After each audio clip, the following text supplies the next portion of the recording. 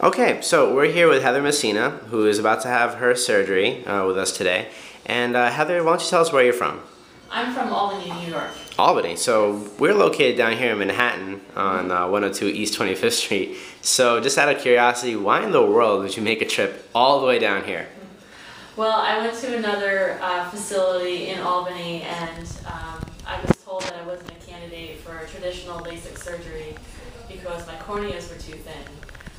So after doing some more research, I found out about Dr. Chin online and how his procedure is a no-flap procedure, so they don't have to cut a flap in your cornea, so they are able to work with people that have thinner corneas and also people that have higher prescriptions and astigmatisms, which is what I have.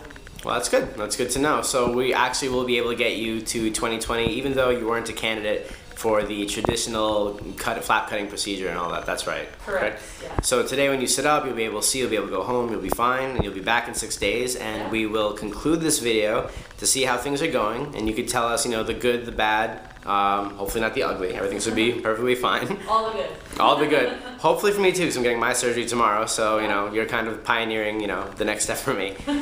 So we'll touch base in about a week or so, and we'll see how things go. And good luck to you. Thank you very much. Thank you. Good luck to you too. Thanks.